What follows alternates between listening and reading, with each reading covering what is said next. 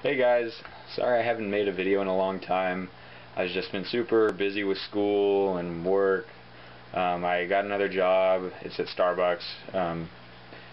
It's an awesome job, but you know, it just adds more to my schedule, which is pretty brutal.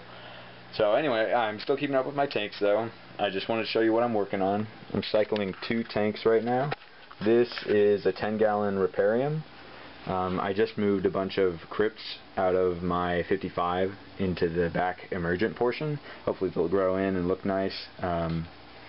The tank itself is really cloudy right now, so I can't really show you much other than the foam rock work that I've done and the substrate, I guess.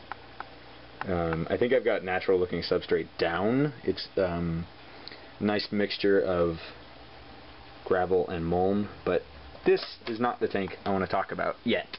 This is the tank I want to talk about. The 46-gallon Bowfront. Right now it's half full. I'm planning on it to be full all the way, probably. But particularly the background. There's the above water portion, and you saw this before, and it looks pretty good. It's nice, but it's kind of bland. But check out the underwater portion. I mean, it totally blows me away. I mean, it just pops so much because of the Bowfront. Well, see for yourselves.